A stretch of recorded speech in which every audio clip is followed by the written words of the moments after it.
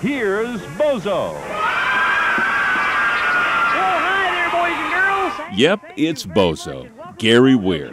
From 1966 to 1991, he entertained thousands of Arkansas kids. Oh, wow. Wow. A visit to his home brings it all back. He had a slight stroke recently, his speech a little slurred, but there's nothing wrong with his mind. He can recall stories easily, like why he got picked to be Bozo by the station manager. He said, "You've been here 2 years, and you haven't done anything serious yet." Bozo was a franchise at that time. It was on in markets all across the country. Gary was taught to do the makeup. It took me about 45 minutes to completely get ready. 3 weeks before he was to start, Gary flew to Boston to watch their Bozo. And he didn't like it at all. The kids in the audience were bored. When he came back, he had a better idea. I told the manager of the station, I said, "We need to make the children the star of the show, and Bozo's the host." And did he ever follow through in so many ways? And it's old Kyle Hammond over here. And how you doing, Kyle? Fine. They played games. On your mark. Get set.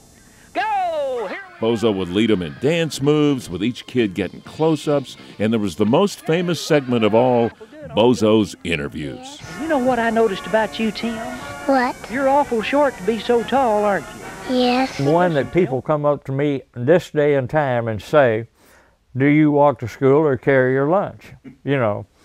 And Where'd that come from? well, I made that up myself. Are you for real, or are you just a doll? Just that all. And kids got their pictures made with Bozo, pictures and videos that many people still have today. It all worked, maybe a little too well. There got to be a 5-year waiting list to be on the show. People would call in, "My little girl's 3 and I want to get her on the Bozo." "Okay, you can bring her when she's 8. And how old are you now? 4, How old were you then? 3. And so it went for a quarter of a century. Earlier this year, Gary was voted into the Arkansas Entertainers Hall of Fame. And bringing it up on Facebook recently produced a huge response. But why?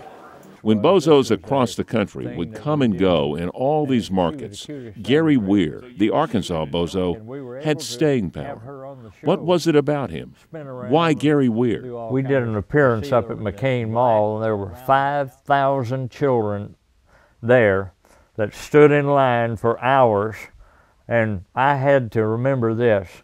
That last little boy that walked up to me, as far as he was concerned, he was the first one.